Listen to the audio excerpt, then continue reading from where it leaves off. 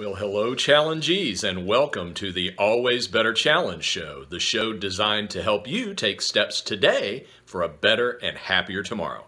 I'm your humble host, Joe Bedford, and I want to start the show today a little different. I want to talk for a moment about Stitcher. You can hear my show on Stitcher. Stitcher is radio on demand. You can download the free app today on the App Store. Listen anytime, anywhere. Stitcher is an award-winning free app that lets you listen to all your favorite shows, plus discover from 65,000 plus news, entertainment, and sports shows. You can create custom playlists. There are over 20,000 shows to discover. And you can rate and review this show on Stitcher. It's available for iOS, Android, Nook, and iPad. It's in over 4 million car dashboards on demand and on the go. No downloading, no syncing, no wasted memory. You can stream your favorite podcasts. If you don't have Stitcher, download it free today at Stitcher.com or in the App Store. Now, I'm not affiliated with Stitcher as far as I don't get anything if you use it or anything like that, but my show is on there. And really, I just think I'm a new fan of it. I downloaded it this morning myself for the first time, and I really think I like the interface. So I think I'm a new fan, perhaps. I'm going to continue to use it and see what I think. I've used iTunes before, but I'm going to give this a try. So as always, I'm going to start the show with a quote / topic introduction today. Today's quote comes from Linda Breen Pierce. I almost said Price. Pierce. Simplicity involves unburdening your life and living more lightly with fewer distractions that interfere with a high-quality life as defined uniquely by each individual. So today we're going to talk about minimalism, really. I'm in my mind, I'm thinking minimalism / organization, but we're really going to talk mostly about the idea of leading a minimalist life. And this is something that I do and that I feel like has been very beneficial in my life. The nice thing about it is, and we'll talk about this obviously as we go along, but there are what's the word I'm wanting to use? There's a continuum with minimalism. In other words, it means something different to everyone. There are all different. You can take it as far as you want, I guess is the idea that I'm trying to get at here. But I've taken it to a pretty good point, and a point, like I say, that I feel like has benefited my life. And it's something I'm always constantly trying to even move forward with and improve a little bit. So what are some of the benefits, first of all, of living a minimalist lifestyle? Before we get into the how-to, what good, how is it going to make your life better and happier to embrace minimalism? Well, the first obvious way is that it can help you cut down on your spending. Obviously, if you want to have less stuff, you would buy less stuff. If you buy less stuff, you have more money. So that's a definite easy benefit right there. The second one is probably the biggest one for me personally. All the stuff you have, think about how much time you put into maintaining that stuff, cleaning that stuff, organizing that stuff, repairing that stuff. It can be a big burden. And for me, this has been the biggest advantage to me, is that having a lot of stuff takes a lot of time. It's easy to feel like almost like your stuff is your master rather than the other way around, where you're spending, you've got to spend all this time and energy and distraction on worrying about all this stuff that you have in different ways. So to me, that's a good sort of tip right there as far as, how to maybe get started with minimizing, or, is that if there's something in your life that you spend a lot of time and stress worrying about, how I need to organize that, maybe it's an area in your house or it's a certain type of thing that you have in your house. But when you find yourself spending a lot of time and worry over that thing, maybe it's time to think about eliminating or paring that way back, because, think about that. If that's gone, you don't have to worry about it anymore, right? It's gone, it's done. So like I say, to me, I think this is the biggest benefit that I've gotten out of it. I've done decluttering or minimalizing minimizing. I can't decide how I want to say that. Minimizing. I've done that at different times in my life to different degrees, and I can think of different times that I did it, and just the great feeling. It just felt so light and free is the only word that comes to mind, and so that's why I'm excited about it and passionate about it and wanted to share it with you today. Another advantage, and we could look at this a couple of different ways, but if you have less stuff, you need less space. So that might mean that you can have a smaller home. That would be one way of going at it.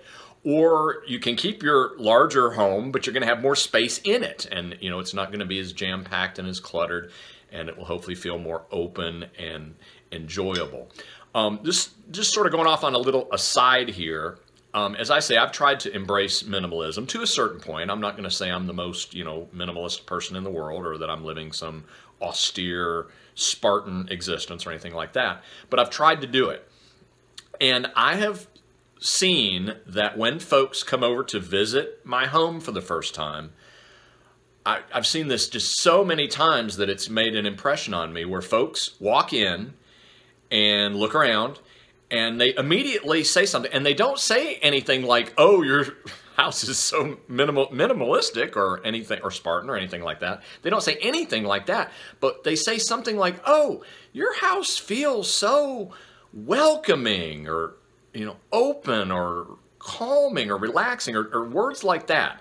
And I love that. And I personally think it's because of the minimalism. They have not said that. I mean, they've never said, "Oh, well, that's why it feels this way."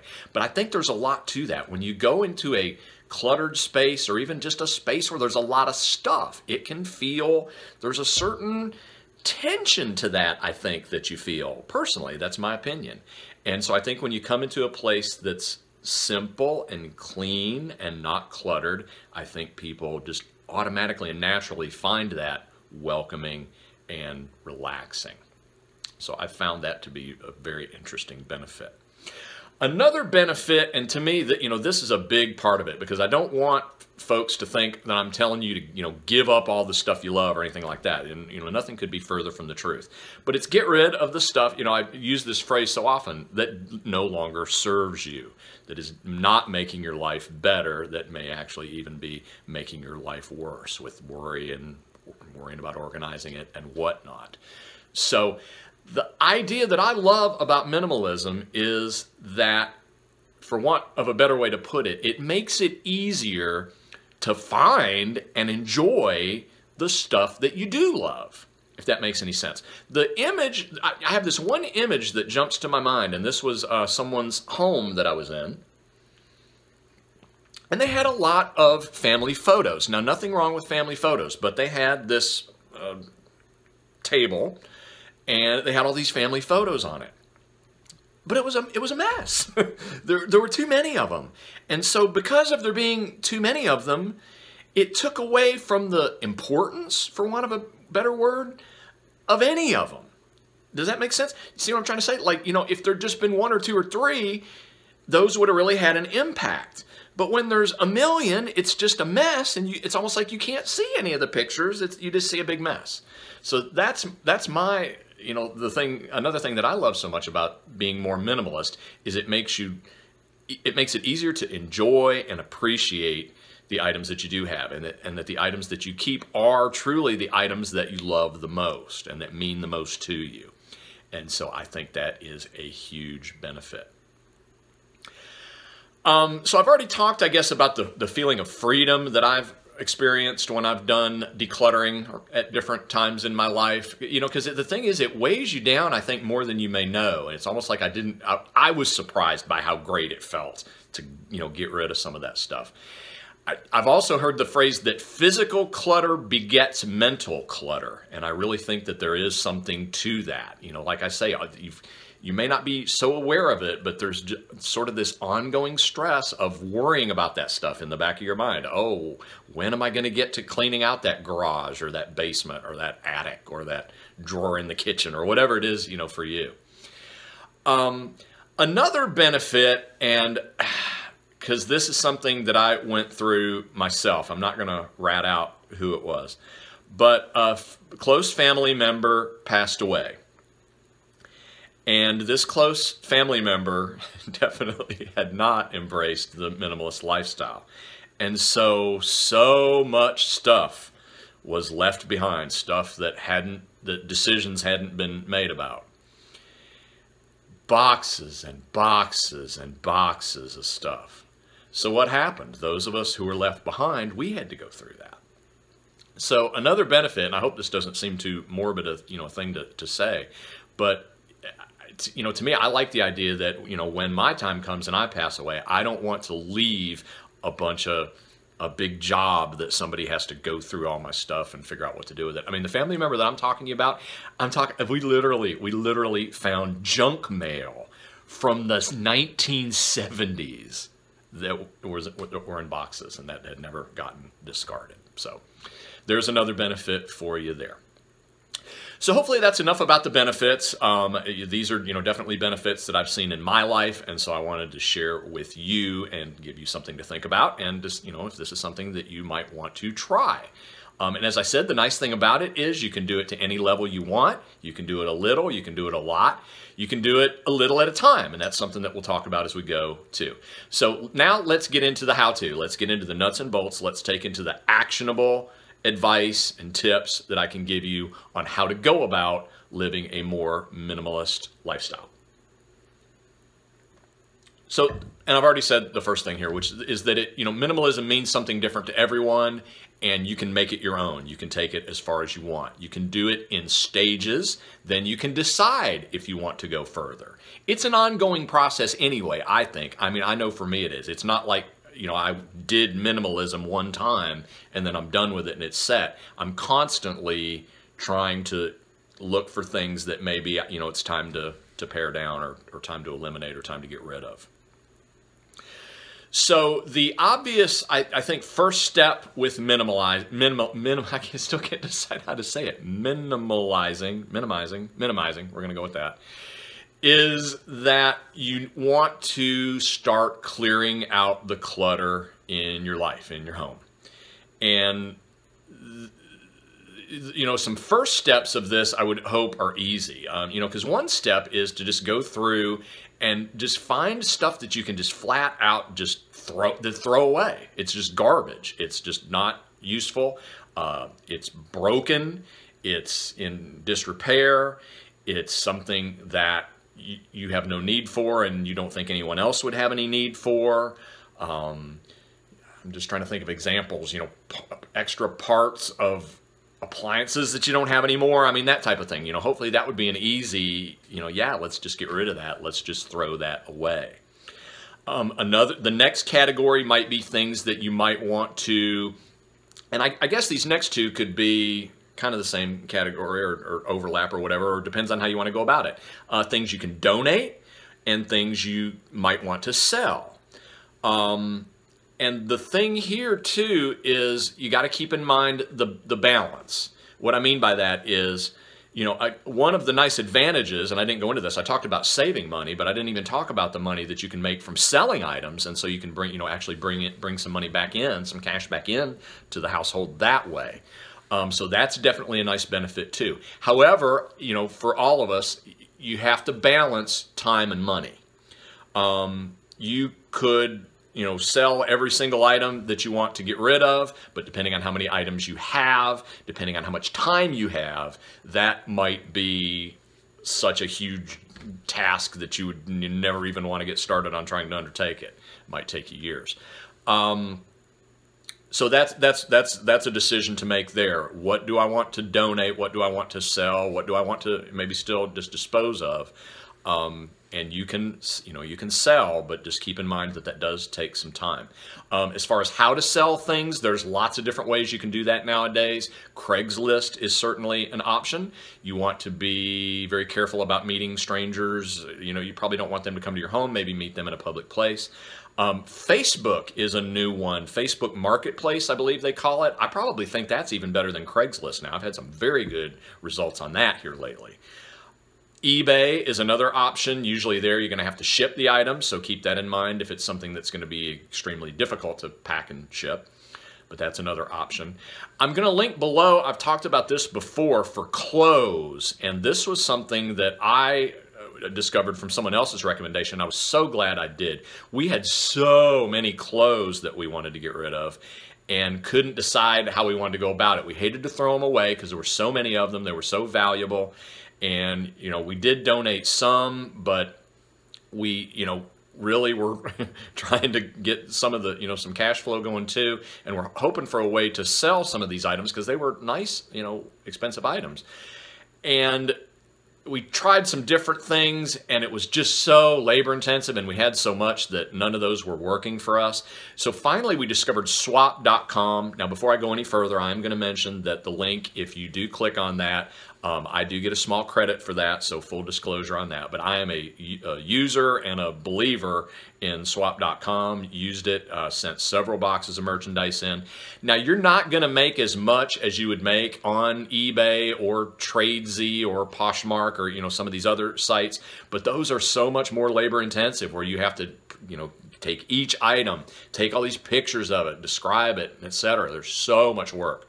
With swap.com, you just take your items, you put them in a box, and you send them off. That's it. They do all the photographing and creating the listings and all that stuff. So for us, that trade-off was more than worth it, that we didn't probably make as much money as we would have if we'd sold each item individually. But, that would have been a full-time job for us for the next 20 years probably if we had gone that route. So I'm a big believer in that. So selling the items, a good way to get rid of some of the items and to get some cash coming in, but just be aware of the time expense that you might want to run into. Now, the next few things I'm going to talk about, I don't know if these are so much how-tos as these are sort of, I don't know if I want to say tips or maybe traps to avoid. So the first trap, the first thing that makes it difficult when you're trying to declutter is just-in-case syndrome.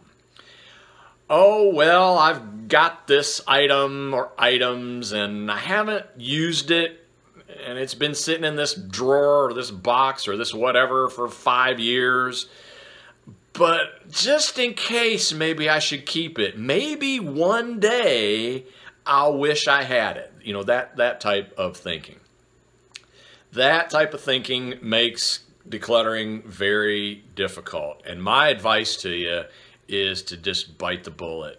When in doubt, get it out. I've been pretty ruthless with some of my decluttering in that I'm like, no, I haven't used it. I haven't used it. And have I ever regretted getting rid of something?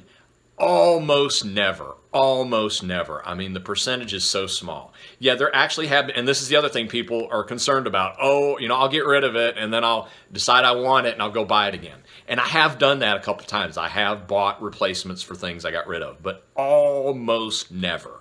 And it was still worth it in that being able to have that ruthless attitude made the cutting down, decluttering so much easier. So I don't regret that, and that is my advice to you. Be pretty ruthless. When in doubt, get it out. Don't keep it just in case. Besides, the other part of that is how many times have you kept something just in case, and then you kept so much stuff that when you actually could have used the thing that you kept just in case, you couldn't find it anyway or couldn't remember where it was because you had too much stuff. So there's that part of it too.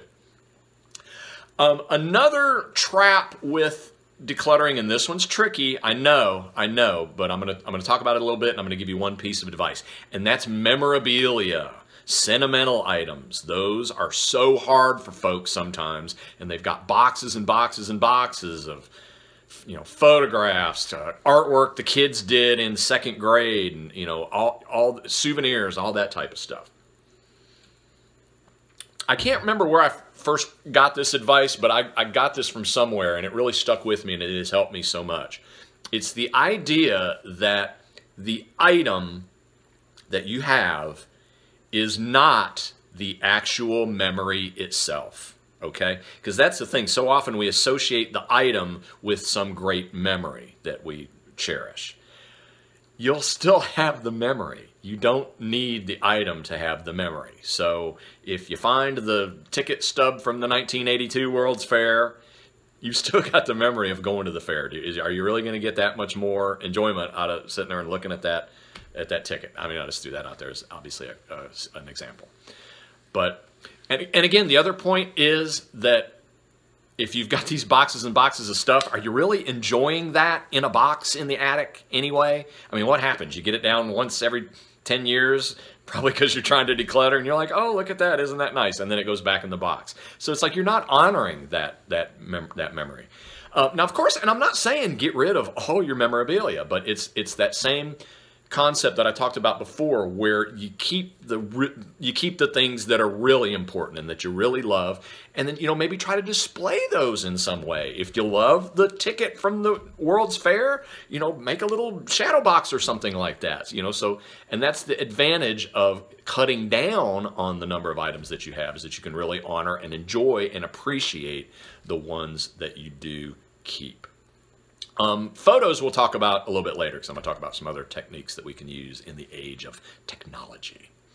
So another point I want to make about minimalism, because I want you to think of this, or I'm hoping that I'm encouraging you to think of this as a fun, positive thing, not like, oh, I'm getting rid of stuff, It's a fun, positive thing. And another little sort of mindset thing that I like to do that makes it enjoyable for me is I don't think about, oh, I'm getting rid of a bunch of stuff. I think about, hey, I'm getting rid of stuff that no longer serves me as well as it once did, so that I can bring in fresh, new stuff that's exciting and that does serve me. So that's, that's a fun way of looking at it as well. And that's certainly something you can do. Yeah, get rid of a bunch of the stuff that's not serving you as well and get some new. Another sort of tip or trick or idea that you can keep in mind here, once you've done a good decluttering, is that every time you think about buying something or getting something new or bringing something into the home, sort of think to yourself, okay, well, I'm bringing this new thing in. Is there an old thing that I can let go? So that way you're sort of maintaining the same level of declutter, for want of a better word. So, yeah, I bought a new suit, so maybe an old suit, it's time for it to go away. So another point I want to make before we wrap up is the idea that we've talked about physical clutter or physical minimalism, but there are other areas of our life where we might want to consider, implementing this same mindset, this same strategy, these same ideas. The first one that comes to mind is in our finances, especially if you have debt, especially consumer debt. So the idea of being minimalist with what you buy, the big tip I'd give here is don't go shopping. And by shopping, I mean, I'm not talking about when you go to the store to get something that you need. I'm talking about the idea of just going to look. Because what's going to happen when you look? You're going to find something that you didn't even know you wanted or needed, and now all of a sudden, because you've seen it, you're like, oh, well, I'd like to have that. So that's a way of using financial minimalism, we'll call it. How about tech minimalism? And this is a tough sell in today's day and age, and for me as well, I'll be the first to admit. But how much time do we spend on our phones, our tablets, our iPads, our computers, our screens, our cell phones, all smartphones, all that stuff? Is that an area where we might like to either minimize our time on those devices, or even minimize some of the devices themselves? Hey, they're not cheap, so that's just something to think about. Probably one of my favorite ones is schedule minimalism. How much time can you free up by removing commitments in your schedule that no longer serve you? And I believe I talked about that a little bit in the time management episode. And that's certainly another good place to think about this idea of minimalism. Last tip before I wrap up is, and I teased this earlier, is that we can use technology to help us minimize. if you've got a gazillion books, well, maybe you might want to consider going the Kindle route, where you've got those books electronically rather than the actual paper books. The other point I've always made is, you can read books without owning them. You can go to the library, or you can get rid of the books that you've read once. Are you really going to read those again? Or if you do, go to the library and read it. That type of thinking. But also using the technology of the electronic books to help out there. A scanner is another great minimalist tool for getting rid of paper and for photos. And this is something that I've definitely done. And I do have a home business, so I've got as much paper as anybody, but I have taken great steps to going as paperless as possible. I've gotten everything paperless that I humanly can. Yeah, that was a big job when I initially set it up, but the ongoing maintenance of it is not. I've gotten so used to just scanning stuff as it comes in and not keeping that paper. Now, we could argue that you don't want your computer hard drive to be not minimalist as well, but at least there it's a little bit, as long as it's well organized, at least it's not taking up physical space, and I've found that works well for me as a solution. You do want it well organized though, so where you can find stuff. If you can't find stuff, it's useless. For photos, and I know some folks I'm not going to convince here, they're in love with the paper photos. I love having the photos digital for a million reasons. They don't take up space. Don't have to worry about them getting lost. So much easier to view, so much easier to share. I've got mine on Google Photos. I can share those with all my family, no matter where they are, and they can look at them whenever they want. I mean, what could be better than that? Again, this was a lot of work setting up, especially when I inherited my mom's and grandmother's photos. I did actually decide to spend a little money, because again, that would have been a full-time job for me. I did have those digitized by a company. Don't remember which company. I would give them a shout out down below if I remembered. If I can find that in my notes, I'll link that down below. But that's been great for me. So my pictures all live online. I enjoy looking at them that way more anyway than having to, again, drag some box down from the attic with albums and page through them. And don't have to worry about them degrading. I mean, don't have to worry about it losing them in a natural disaster. I mean, there's just so many advantages, I think, to having the photos digitized and as I said, the paper as well. So a few little resources that I want to throw your way. There is a 30-day minimalism game, which I will link up in the show notes. The website address is theminimalists.com/game.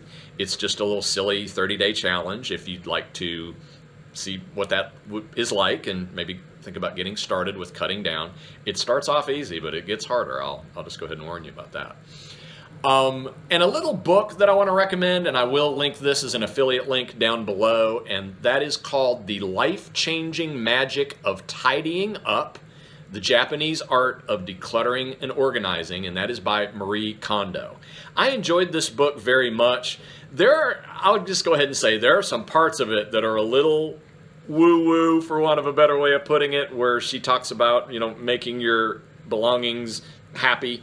But that's fun. I enjoyed the book, and I got some really good tips out of it, some tips that I definitely do use. And it's a fun read, so I would recommend that book, and you can purchase that from Amazon down below if you would like, and that helps support the show at no additional cost to you. So that is it for today. If you haven't subscribed to the show yet, please do so below. Share it with your friends. Sign up for our free motivational emails at abetterchallenge.com. Keep the questions and comments and feedback coming. Thank you so much for watching the Always Better Challenge Show. I'm your humble host, Joe Bedford. Until next time, go out there and minimalize.